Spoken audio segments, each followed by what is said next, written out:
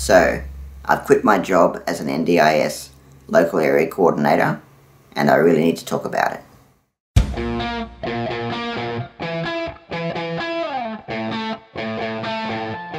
Hi everyone, it's Carl. I am here with one of my support workers, Sophie. Hello! And the reason why I've got Sophie here today, apart from helping me with my lunch and food and all that stuff and coffee, is because I recently quit my job and lots of my support workers have been asking me why, and I found it a little bit hard to explain exactly why I've decided to quit my job, and so I thought that I could get Sophie to ask me some questions about it and I could explain. Okay, so why did you quit your job?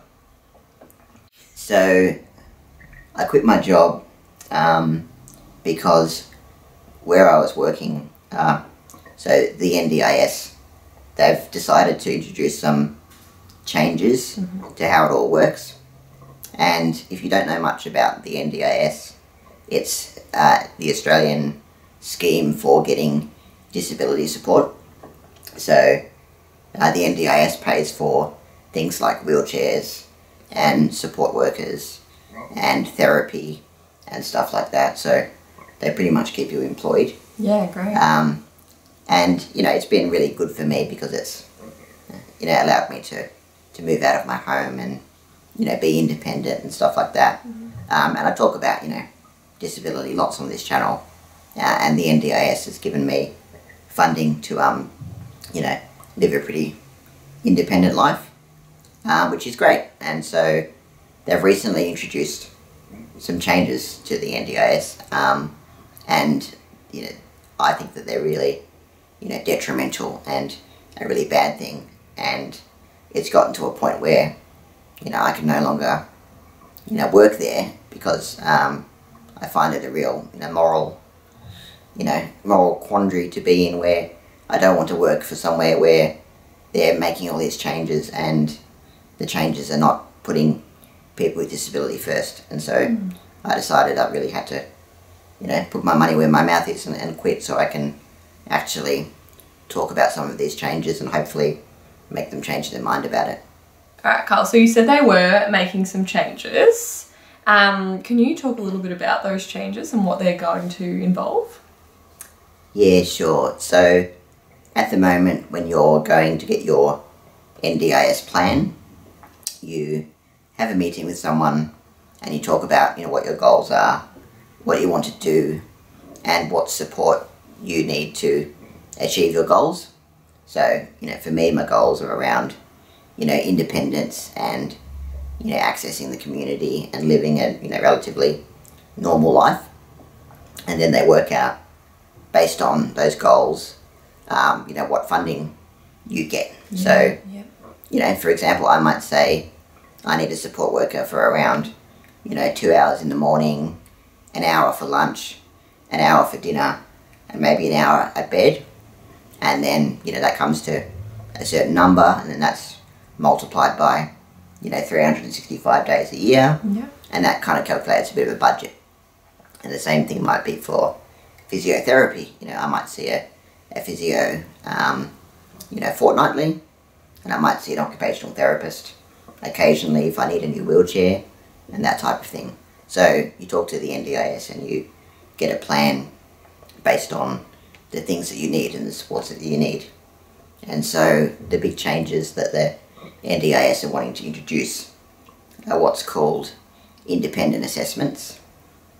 And that's where, instead of having a meeting with someone to decide what your goals are and what your funding will be, you have a stranger come to your house and watch you and observe you for 3 hours, ask you some kind of yes-no questions, ask you questions around what you can and can't do, and really kind of assess you. And at no point do they actually ask you what you want to do or what support you need. They just focus on the things that you can't do, and then put those numbers into a magical, robot machine computer, and then use that to output a funding figure. Okay. And then that funding figure determines, how much support that I can buy. It's not a very nice way of doing it, is it? Well, I mean, the worry with that is, I won't be able to actually have any input in it. Yeah, So that's right. So, if I was someone who was very sociable and went out all the time, that wouldn't be captured in the independent assessment. Yeah, exactly. And instead of that, they'll just give me a funding figure based on their little quiz that they do, of a random person doing it. Yeah. And then that's how they'll decide how much money I get. So it's really, disempowering, I suppose, for... Definitely. And 3 hours isn't a very long time. Yeah, well, I mean, it's one of those for things assessment. where it's like a long time, but also not a long time. It'd be quite traumatic having someone kind of Definitely. grill you for 3 hours. Yeah. Yeah, Sure. so it's definitely concerning, and there's more to say on that, but I don't want to talk about it too much. But yeah, it's certainly concerning, and the reason why they're doing it, mainly is to cut funding from the NDIS because they're worried about how much the NDIS costs, and they're wanting to cut funding to make the NDIS cheaper, but that's going to have a adverse effect on people with disability. Definitely. All right, another drink cup? Yes, please. Go. Thanks. I'll ask you a little question while you're having a sip. So you've talked about some of the concerns regarding the changes. The main sort of issue being the fact that it's quite interrogating, they're coming over and doing the assessment, quite uncomfortable for people with disabilities. What are the other problems that come with some of these changes? Yeah, so another problem that I can see and other people can see is they're called independent assessments, which means a random person comes to do the assessment. So that's someone who doesn't know anything about you. They don't know your story or your own personality or your own needs, and they're meant to be objective, but because they don't know anything about the person, the information that they'll likely capture will be quite inaccurate, and they might forget to ask certain things. Yeah. And for lots of people, having a stranger come into your home and ask you very, very private questions is a real concern, because some of these questions that they will ask are very private, very can be quite kind of emotionally charged, and it means that people might not want to actually divulge the full extent of their disability to the assessor. And then if they don't do that, then it means that their funding will be adversely impacted by that, because potentially cut as well as so if you don't tell the assessor some of the challenges that you have, they won't be captured in their quiz that they do, and it means that the funding you'll get will then be way less than what's required for you to actually get the therapy you need or get the support you need. And the other major problem with it is you can't see the results of the assessment. Okay. So it's hidden, it's confidential. They won't give you a copy of the report of the results of the assessment. Yeah. And you also can't ask for another one if you felt that it didn't go very well, or you felt that the assessor wasn't doing the job properly. So you can't really appeal the decision based on the assessment. So it's one of those things where they're saying take it or leave it, and if you leave it, it means that you're left with no support, because they either approve the funding package as a result of the assessment, or they give you nothing at all. So if you have a bad experience, there's no avenue for appeal, and that's a big change, because at the moment, if you're not happy with your NDIS plan, you can appeal the plan and have someone different look at the plan. Okay, right. Look at the decisions that were made. Yeah. And if that's not appropriate enough, you can even take it to court and go to what's called the administrative appeals tribunal and get it looked at again. So at the moment it's good because if there's a problem, you can get it rectified. You can have a few people check it, a few different people. Yep. But with the new proposed model, you either take it or leave it, and that's really worrying for lots of people. Definitely. No, that is very concerning. So how have other people reacted to these upcoming changes? Has there been a bit of sort of uproar in the disability community? Well, definitely. So I'm not the only one, who's against these changes. And, I can safely say that, the vast majority of people with disability are against these changes. Yeah. So are their families. So are service providers as well. So, organisations and businesses who provide services to people with disability, they're also worried about these changes because they know that their clients will be, able to get less services. And that's, bad both for their business, but also, they know that their clients, people with disability, won't be able to get the support that they need. So the whole sector, this whole sector of people with disability, as well as providers and families, are all coming out against these changes. And the sad thing is that the NDIS doesn't seem to be listening, and the government doesn't seem to be listening. So one thing that's been really frustrating, for us, for people with disability, is that the government has said that they're willing to consult on all of these changes and run things as a pilot, so testing them out and seeing how it works. But while they were doing the pilot, they also hired all of these assessors and negotiated the contracts of all of the assessors and pretty much said it's going ahead regardless of what your thoughts are. So it's been really, quite patronising for people to be told that, they'll be listened to, but they're not actually be listened to at all. And that's been really quite disheartening to hear and very frustrating. And so that's why so many people are up in arms about all these changes.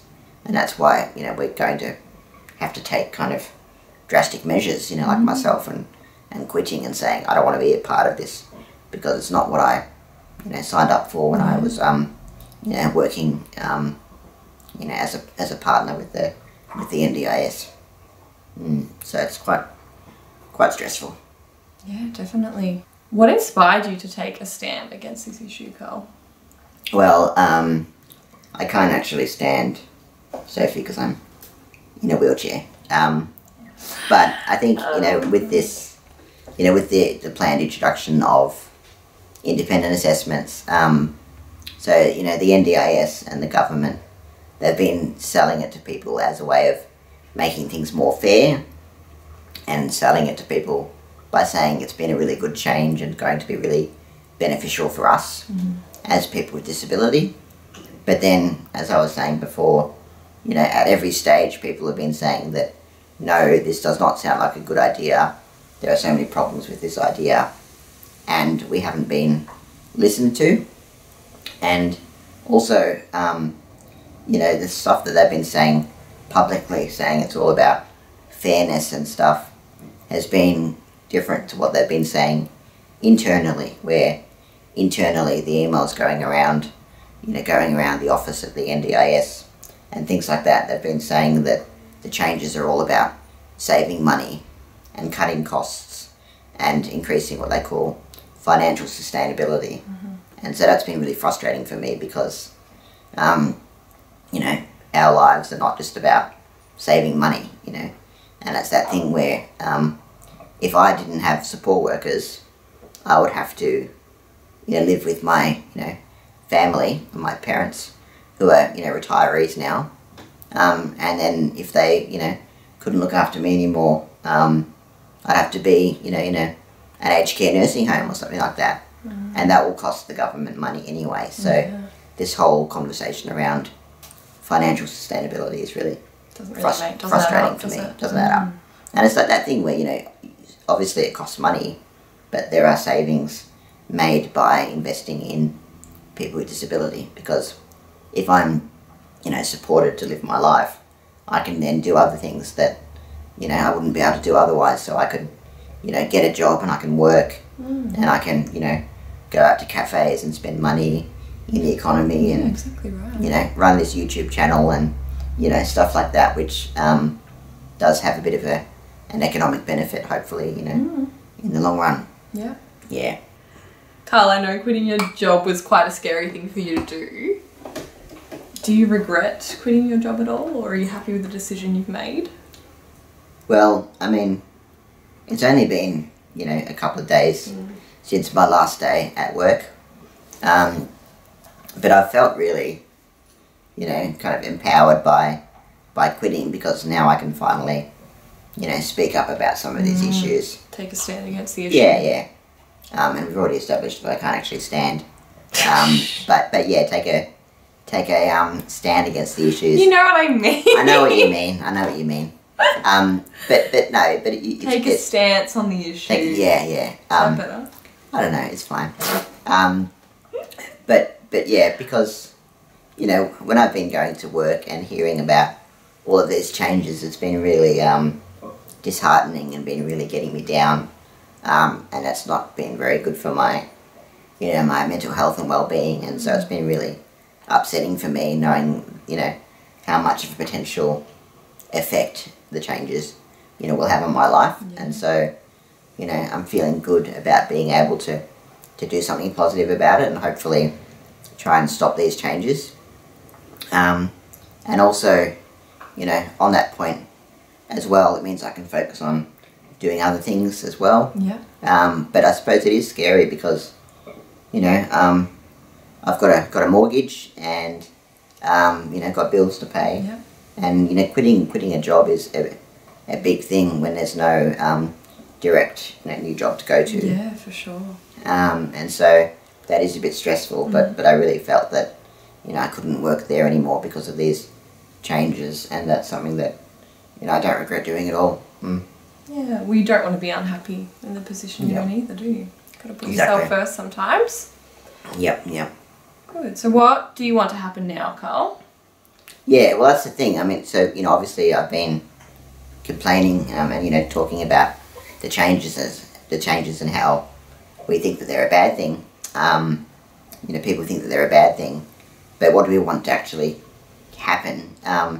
Well, we just want the government and we want the NDIS to actually listen to people, because people with disability have said that we don't want these changes and we don't think that they're fair and we don't think that they're the right way to go.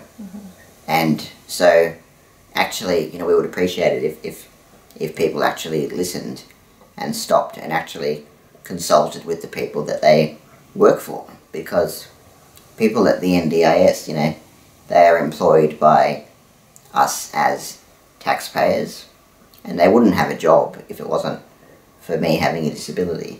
So in a way we are their boss, and so if they're not listening to us, they're doing us a big disservice. So we want them to put a pause on all these changes, actually work with people with disability and their families, and then as a result of that allow us to help fix some of the problems with the NDIS, because of course the NDIS does have problems. It's not perfect, but this is not the solution. And if they want a solution, talk to us about how we can develop a solution together. That's what we want, and that's hopefully what we can get. Yeah, and hopefully this video is able to raise a bit of awareness. Yeah, hopefully. Regarding the issue. Yeah. So thanks for watching, and hopefully my next video will be a bit cheerier than this one. So thanks, Sophie. No worries. Thanks, Carl. Alright, bye. See you guys.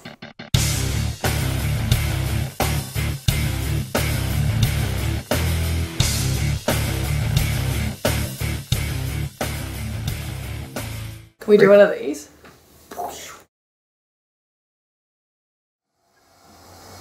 Like, subscribe.